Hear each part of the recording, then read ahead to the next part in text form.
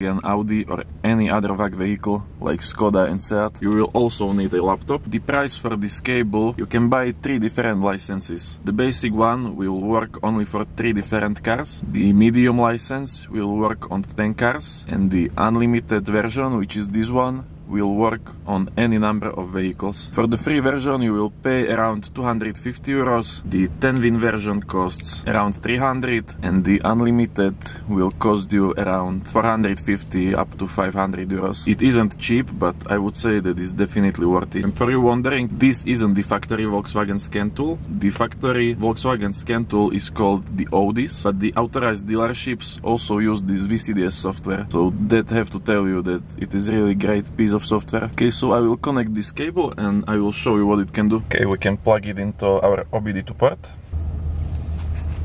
and now connect it to the computer. Okay, so we are inside the VCDS. We can start by doing an auto scan, which is reading default codes. We would either have to input the vehicle, or it can auto detect the vehicle if we have the CAN bus system. And now I click on this gateway installation list. Units that are in black writing are okay without any faults, and control units that are in red writing have some fault, which is immobilizer control unit and driver's door control unit. Okay, to see the fault codes, we need to press the start button. Lights like this are completely normal when the diagnostic software is scanning your ABS control module, so don't worry about that.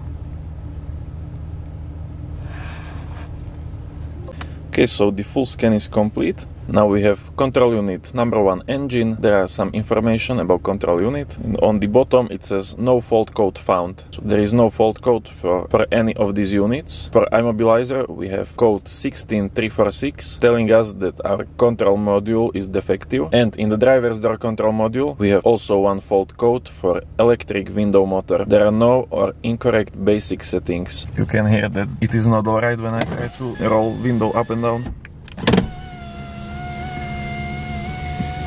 There are definitely some problems there, but you just have to take apart this panel and take the look. You get very detailed full scan, which will scan all control units in your vehicle. Now you can also clear these codes. Now some of the codes cannot be cleared, like these two, because I didn't repair the fault. So the codes will just appear back right away. But most of these OBD2 codes can be erased. See, already those control units are in red, so the code is there again. Cannot be erased until I fix the problem, which is causing this code. Okay, next we have service reminder interval reset, and you can do service reset and customize your service intervals here. Now we can also check these applications. Here you have a bunch of options like activate transport mode, a serial mileage. This doesn't work for every car, but we can take a look.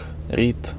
VCDS was not able to retrieve mileage from this ECU. The ECU is either not supported or does not store mileage, sorry. Okay, no problem. A while ago I actually made a video how you can use this VCDS to verify your car's mileage. And I found I had the Skoda Rapid with 310,000 kilometers, and I was able to find that it actually had more than 370,000 kilometers in the vehicle's live data. If you want to know how you can verify mileage on your VAG vehicle with this software, I will put a link somewhere in here so you can go ahead and check that video. Okay, next very important feature that you want to do with your diagnostic software is reading the live data. Now this software can access live data from all control modules. Right now I want to look at engine live data, especially the data for catalytic converter and my oxygen sensors, because I suspect that can be something wrong with that. But you can also read the data from all other control modules, which is exactly what I was using in the mileage verify video, which I was talking about before. But right now we will take a look at engine's live data. So you want to go to select control module,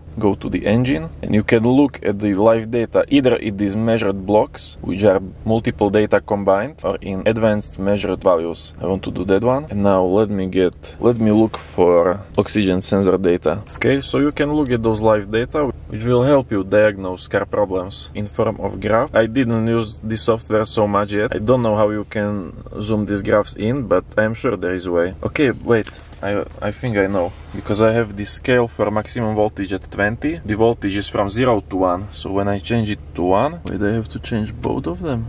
Yes. Oh, okay. Now that's better.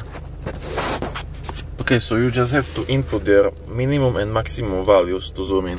Now I get precise reading. I know I am not a professional mechanic, but I studied a little bit this data for oxygen sensors, and the mechanics explained it that this fluctuating is common for the sensor number 1, but the sensor number 2 should be more stable and should not be following the sensor number 1 data almost exactly the same. So either we have a problem with catalytic converter, or there isn't any, or our oxygen sensor number 2 is faulty. And I would say that the problem is in catalytic converter, because also you can smell a lot of gas and oil when I step on the gas, and from the outside you can really smell it. So I am suspecting that there isn't catalytic converter at all. Okay, so amazing feature watching live data like this, and you can put 12 different values here, which is the most that I ever saw in a scan tool.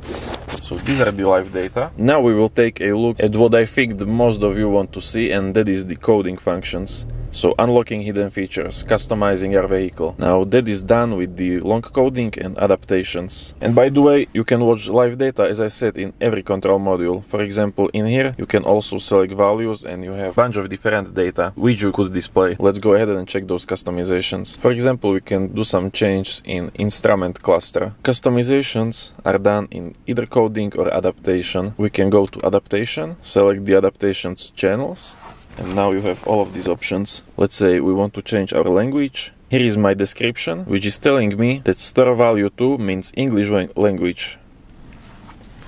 And you can check that my car is in English language, but there are a bunch of other languages that could be set. For example, the French language is value number 3. So if I input the new value, I press this test, and now I have my car in French language.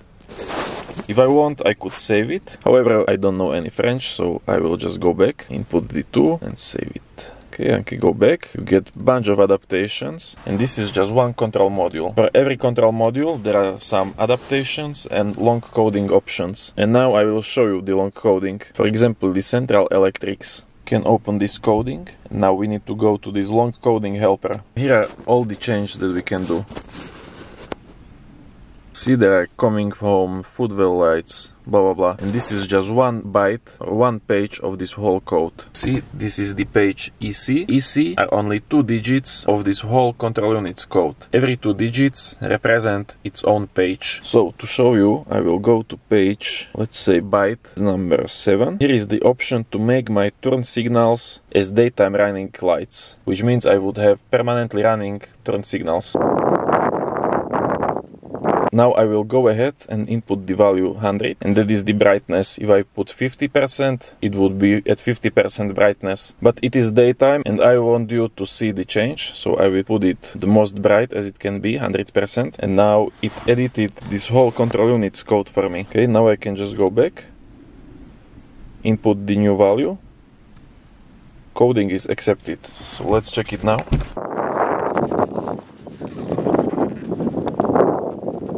Now the turn signals are running permanently.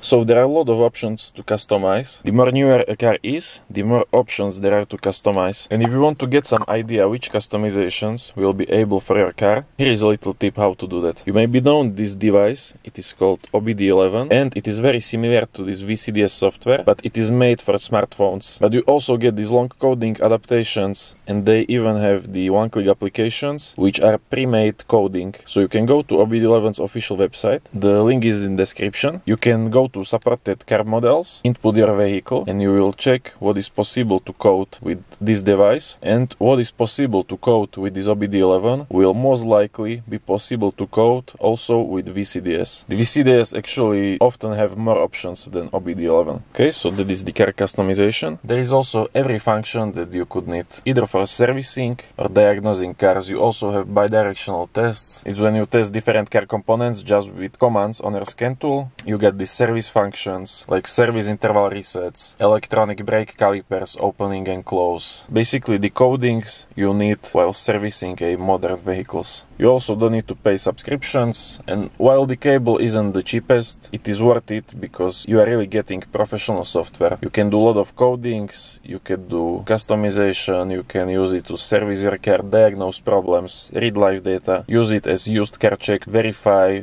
car's real mileage. And you are using the laptop, which make it hard to carry around this device, but the bright side is that it will make things a lot faster and more stable. OBD11 is amazing device, but sometimes you can run into connection issues with your phone or something. If you are using laptop and cable, there is not much that can go wrong with communication. And in addition to all these advanced features, you also have this OBD2 option, which is basically like, if you know those little car code readers that were very popular like 20 years ago, now you have this one function that basically is built-in code reader. If you click on this OBD2, it is exactly the same like those cheap code readers. You can read data. Okay, so you have mode 1, which is reading the data. You got this readiness, which will check your emission and exhaust components. And we can already see there is some problem with catalytic converter, oxygen sensor monitoring. We already went over those data. Here they are. So mode 1, read data. Mode 2 is freeze frame for those data. There is no freeze frame currently. Mode 3 is current DTCs or diagnostic trouble codes. Okay, mode 4 is clearing the DTC. Mode 5 is oxygen sensors. Okay, so that was the preview of VCDS software. I am recommending it. However, this cable isn't the cheapest. So if you just want to maybe look at some data once in a while, or maybe do few customizations for your car, all you need is this OBD11 and free version. You don't even have to pay subscription. But if you are a DIY mechanic, you want to service your own vehicle, or you are running some kind of business with vehicles, you either have the car shop, car service, or you are buying or selling used cars, you definitely will benefit from having this VCDS software for Volkswagens, Audis and other VAG vehicles. So yes, it is pricey, but it is worth it. If you spend your money, you definitely won't make a mistake. You will only make a mistake if you buy this and use it to just basic functions like reading few live data here and there. You can just use the OBD11 for that. Okay, so that is everything from me, and I will see you in the next reviews.